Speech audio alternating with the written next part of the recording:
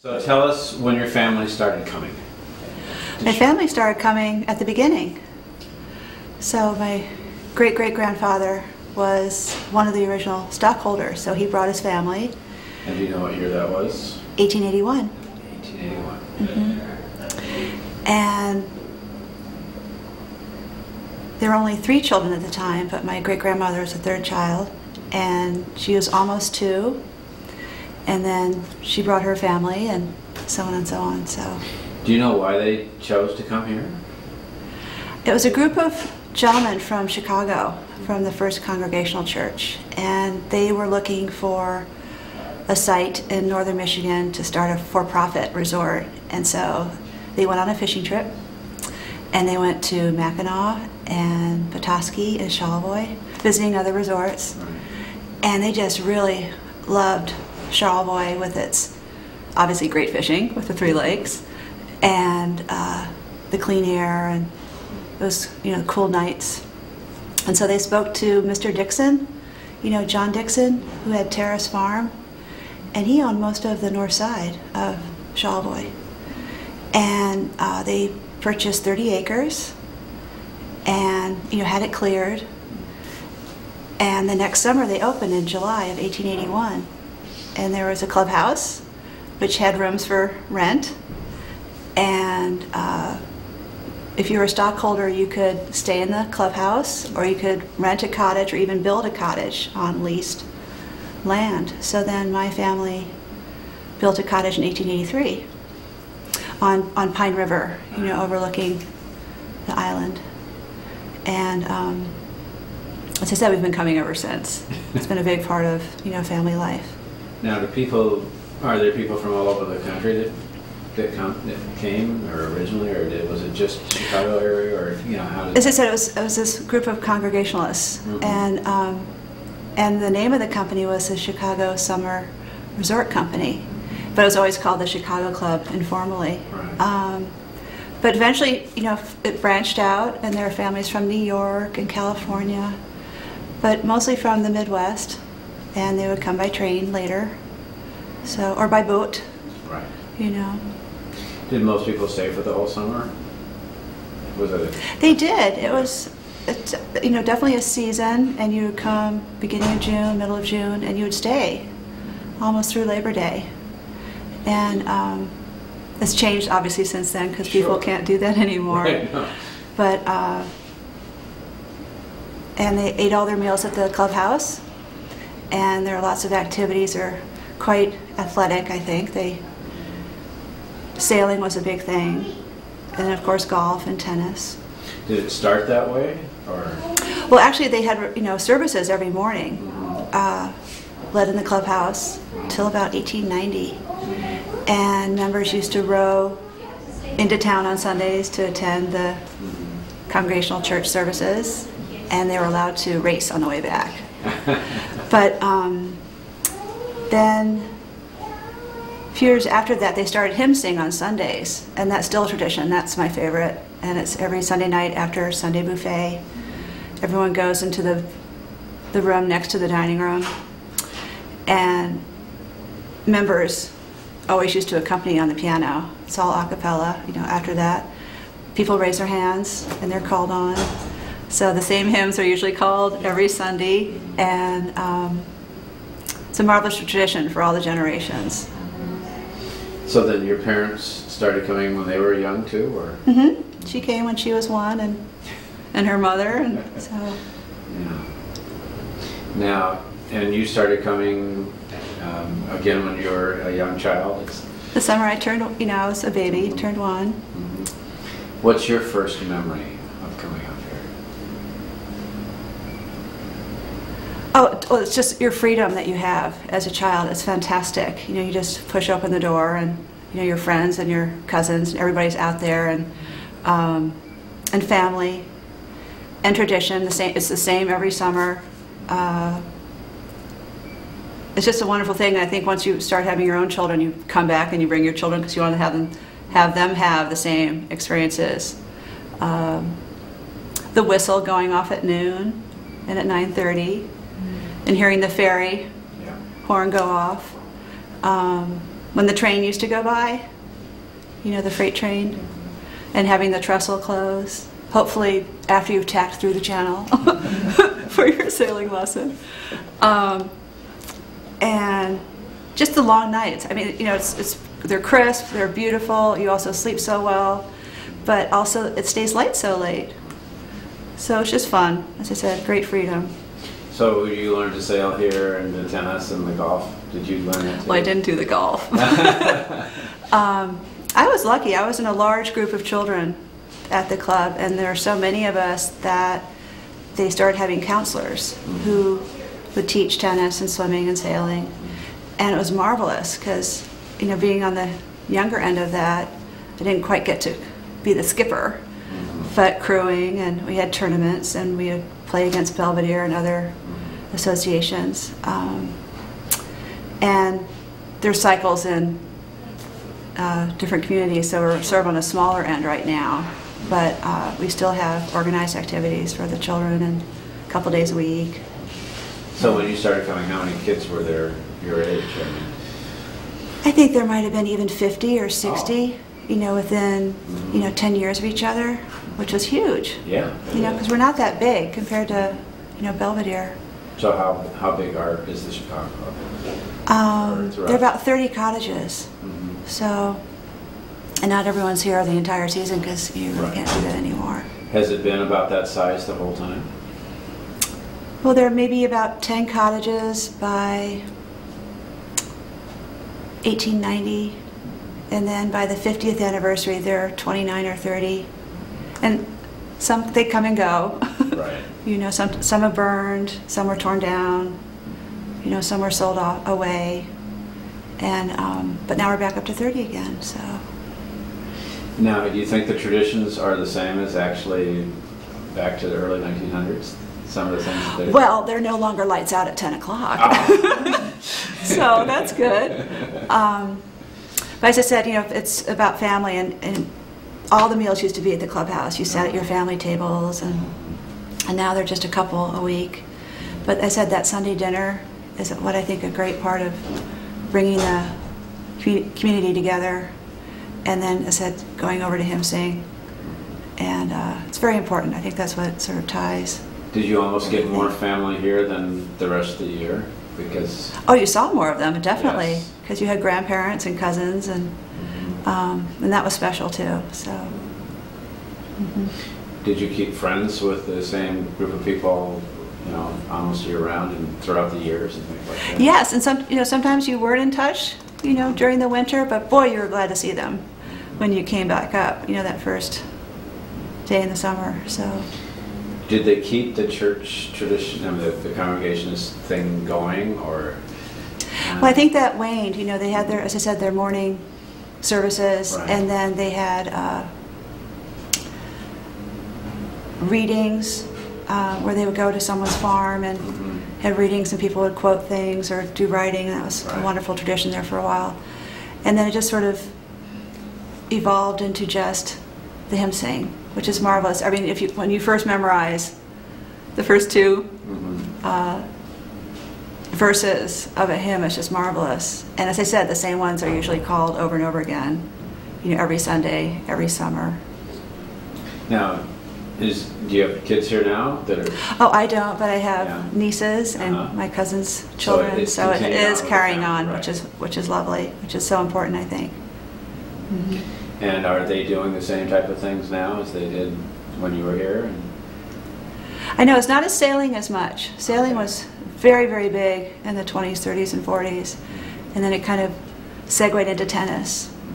When I was growing up, tennis was the thing. You'd get up and put on your tennis clothes, and you'd be waiting at the top of the stairs for the grown-ups to finally finish so that you could, you know, hit against the backboard or have a lesson. So, and now it's more water sports, you know, and golf, but once again, still tennis, but it just changes with each generation. Right, but they still have the family tradition. Oh, of course, yes. And they still have the program for the children. It's just much younger children and just in the mornings. Do they still do the Sunday buffet for everyone? Oh, yes. As I said, that's the key thing that I think is really brings everyone together, and And do That's my favorite tradition. most people come to that end of the hymn sing too? Oh, yes. All ages. Mm-hmm. Right. And that's the whole point.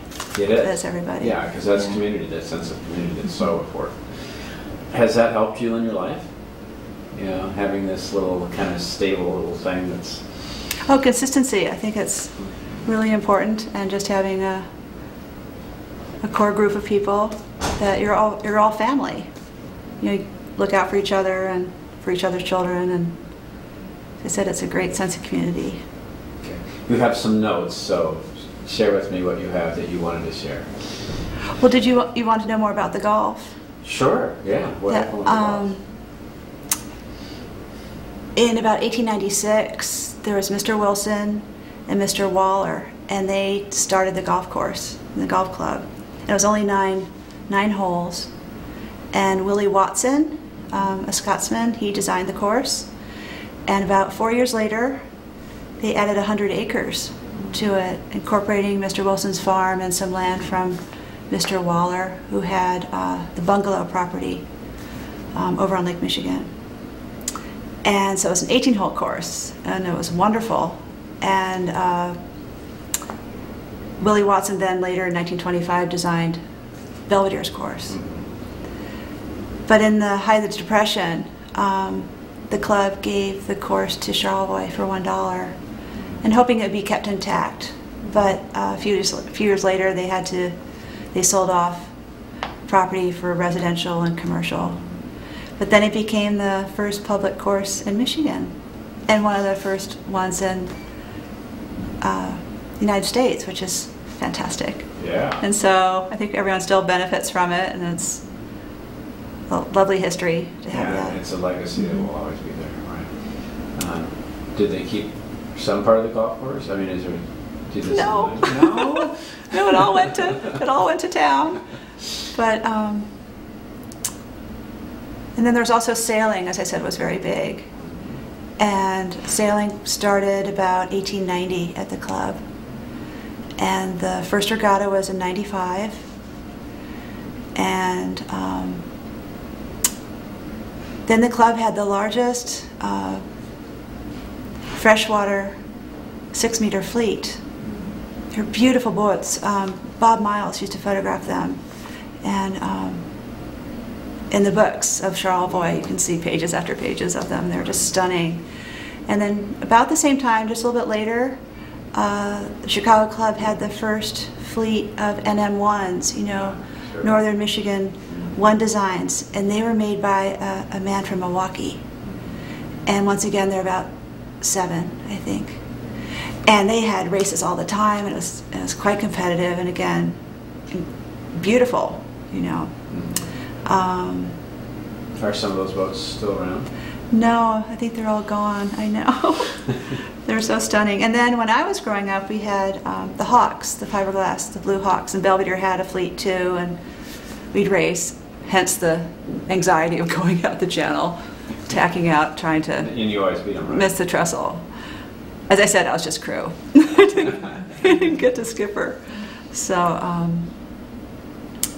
yeah, no, as I said, it was just a great way to grow up and be exposed to all these things. Now, being up kind of more in the nature, I guess you would call it, I mean, did that have an influence on you too? Just being able to be outside and to do all these kind of things? Oh, exactly. And of course, there's the island, which, you know, every generation had its aficionados of the island, and usually they're making forts and getting poison ivy covered in calamine lotion. And that's still happening, you know, today. But I think the deer use the island more than anybody, you know. How big is the island? I believe it's about 10 acres. It's sort of eroding, as you know, from all the boat traffic and such. You know, we weren't shored up as Belvedere was in, I think, the 70s, maybe? Late 70s. 70s, yeah. And they, you know, put in the revetment. There was a wooden revetment years and years ago, but I think one of the passenger boats or something just had a little mishap, and it was never repaired, and, you know, kind of disintegrated. But it's, you know, it's lovely because it's that last natural shoreline, you know, Yeah. and so we're very lucky to have that. So is there anything on the island? The deer. That's it.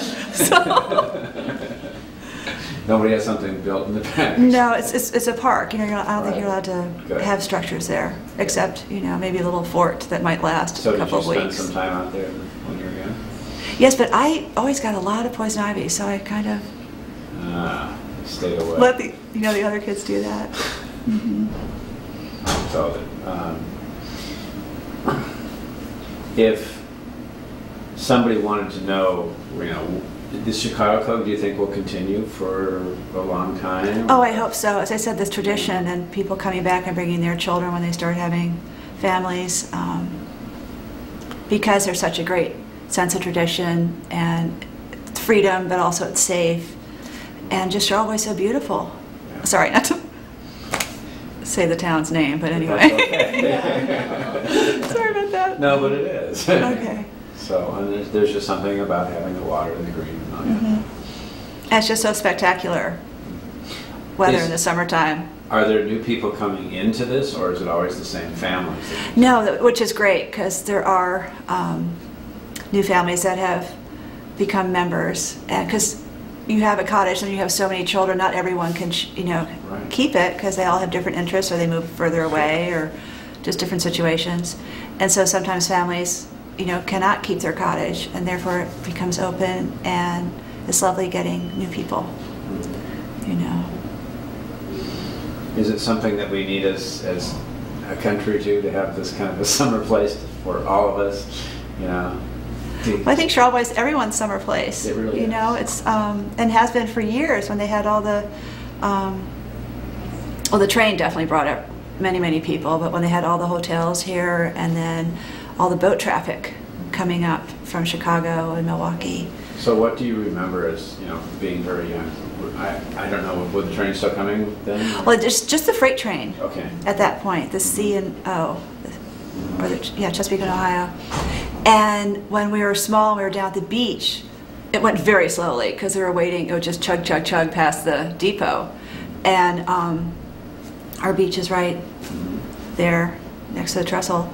And it would have to wait for the trestle man to swing the bridge. And it was just a tiny freight train, 3 cars maybe, but we always would ask the caboose man to blow his whistle. And we climbed the ladder and asked, please, please, please. And he would, and that would make our day. Yeah. And I said also, being able to go on field trips to Mackinac Island or Beaver Island, and sometimes have a camp out. So it was more than a summer camp because the whole family was there. Exactly. It was like going to camp, except your parents were there. So Is that okay? And that was, a good thing and a bad thing. But I loved it. As I said, and you all got together again at dinner time. And So did you know your grandparents? Were they? They were there too. Okay. Mm-hmm. So very lucky. I think that's important to have this multi-generational experience, because so many times our communities are spread out and you don't get that contact as much. So did your grandfather tell you stories at all? Well, my grandmother did, but it was my great-grandfather who came here. He was courting my great-grandmother, and Charlevoix was very important to him. And he wrote a book about it. Okay. And he was involved with town and with the library here, the other library, the smaller one. But so I said I heard stories about what it was like when he first came, and from my grandmother and my mother. So it's about the same, but then it also changes too, with each generation. What were the traditions that you remember about going into town with your groups of friends? Oh, it was a very big deal. And you had to come in either with, older children or the counselors. And everyone had a love affair with Murdoch's, and you had that picket fence and you practically fell over it as they were making the fudge. And then we got to come in when they had the band performances on Wednesday nights, I believe. And you got to sit on the lawn, and they had that fish pond, and that was a treat. But what was quite exciting was Dairy Queen. And if one did rather well at tennis, if you hit the Wilson tennis can ball, tennis can over, or if you put so many balls in your racket or did something, you got to go to Dairy Queen. So now the Dairy Grill, but Yes. that was key. What was your favorite thing at Dairy Queen? Oh, all the above. You know, the entire menu. Okay. But everyone, it was Venetian that I think was a highlight of the summer. And the Chicago Club, not maybe every year, but every other year, did a float. There were a lot more floats back then. And there was the parade that I think started later. But terribly overexciting, you know, to stay up that late.